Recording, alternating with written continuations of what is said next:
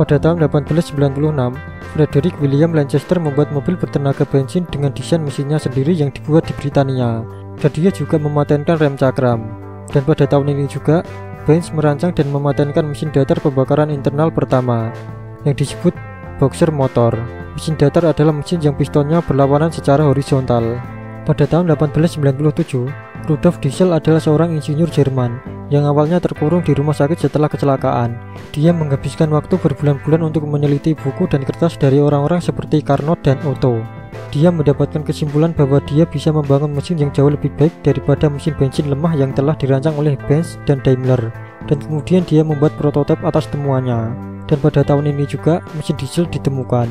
Diberi nama sesuai nama belakangnya, diesel. Mesin diesel pertama ini dapat menghasilkan tenaga 2 kali lebih banyak daripada mesin uap yang serupa. Dan bahkan lebih hebat lagi, mesin ini bisa dijalankan dengan bahan bakar apapun, bahkan minyak yang dibuat dari kacang dan sayuran. Diesel yakin dengan kejeniusannya dan yakin mesinnya akan mengubah dunia, tetapi dia tidak bisa melihat kesuksesan atas temuannya, karena pada bulan September 1913, saat bepergian dari Jerman ke Inggris dengan kapal SS Dresden, ia jatuh ke laut dan tenggelam. Beberapa orang menganggap dia dibunuh oleh agen rahasia Jerman atau Prancis untuk menghentikannya menjual rahasia mesinnya ke Inggris menjelang Perang Dunia I yang pecah pada tahun berikutnya. Pada tahun 1902, produksi skala besar pembuatan mobil dengan harga terjangkau dilakukan oleh Oldsmobile dan kemudian dikembangkan besar-besaran oleh Henry Ford pada tahun 1910-an. Perkembangan teknologi otomotif sangat cepat disebabkan oleh banyaknya pembuat mobil yang semuanya bersaing untuk meraih perhatian dunia.